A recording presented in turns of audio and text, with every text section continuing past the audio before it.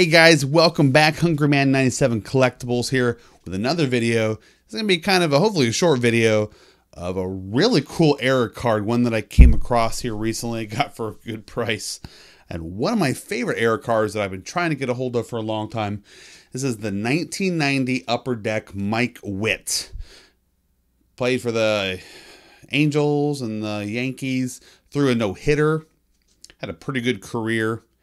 And this is his card, and this is the second year Upper Deck made cards, kind of the premium card coming out in the junk wax era. But something very strange about this card, I'm gonna put a bunch of scans up on this one here. So this is card number 702. That's important to know because, well, I'll tell you later. But Mike Witt had another card in the set where he was on the Angels, and I'll put up a picture of that one. But this 702 was made, it was put into packs, and it's quickly pulled. So a lot of people did get them out of packs, and they were really, really valuable. Some stories say there is only about 50 of them made. I doubt that's true, but, you know, it was a pretty valuable card because on the back was this big old black box. This is the Mike Witt Black Box error card.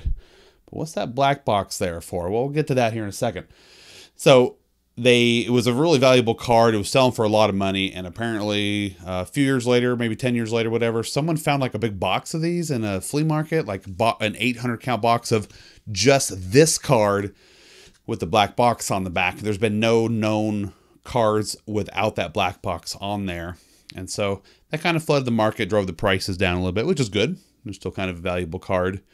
But what is that black box for? So I couldn't find a whole lot. I did a lot of research on that, and there was a couple people saying that the black box was covering up something inappropriate, like he was undoing his belt or undoing his pants, or he had something going on there. It's like, come on, why does it always got to be that?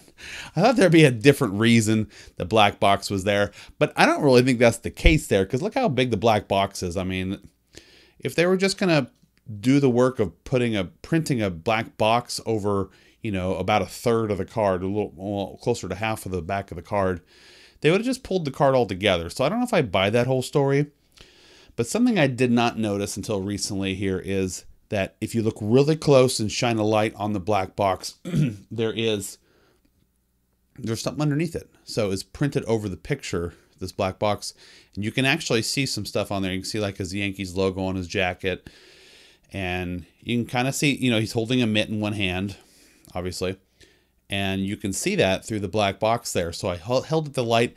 I'm gonna throw up a couple scans anyway of me doing that, and you can kind of see for yourself that there you can see him behind the black box. But honestly, it wasn't really conclusive. I'm gonna let you guys decide. I didn't see anything inappropriate, but it could have been there.